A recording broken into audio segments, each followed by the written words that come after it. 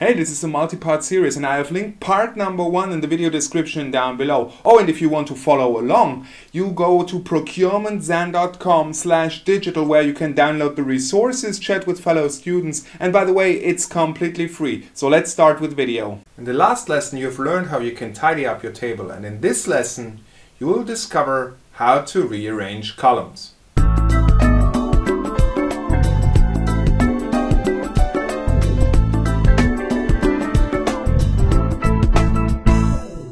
The problem with tables in Knime is that they are very dynamic. We add new columns, we delete the old ones, and all of a sudden the columns that belong together are nowhere close each other. But this is desperately needed, especially if we want to export and share our final results, which we will cover soon.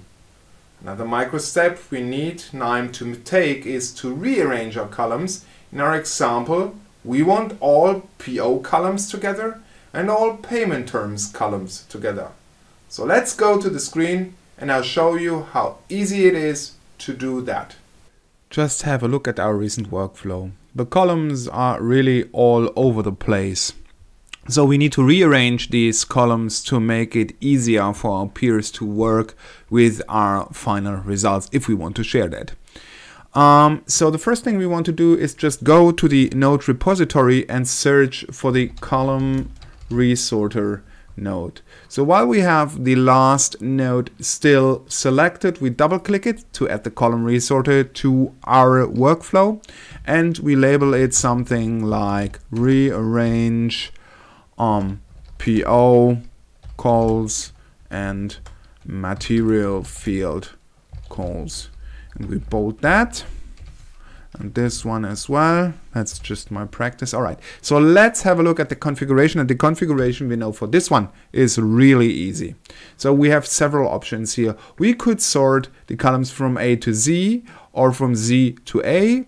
We can move columns to the first or last place. We could reset anything.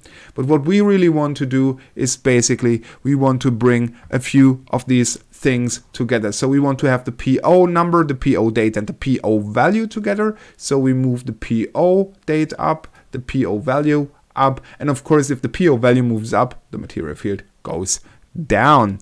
And that already is our arrangement. Oh, and one more thing we might want to do, let's just also put the payment terms code down to the other fields with payment terms. All right, and that's already it. We just click OK, then we click execute, and now we have a nicely formatted table with the columns in the right order. We have the vendor, the buyer, and then we have all of the PO fields, then we have the material fields, and then we have the payment term fields. Now you know how to rearrange the column order. This might seem like a mini step, and it is, but the good thing is we can automate it using Knime. You have reached a level of data now which is ready to export. And that is what you're going to learn in the next lesson.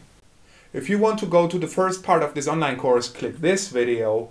And here is just another video that shows you some very funny stuff you can do with Knime. Oh, and if you want to download the resources and chat with fellow students, just go here to this page over at procurementzen.com.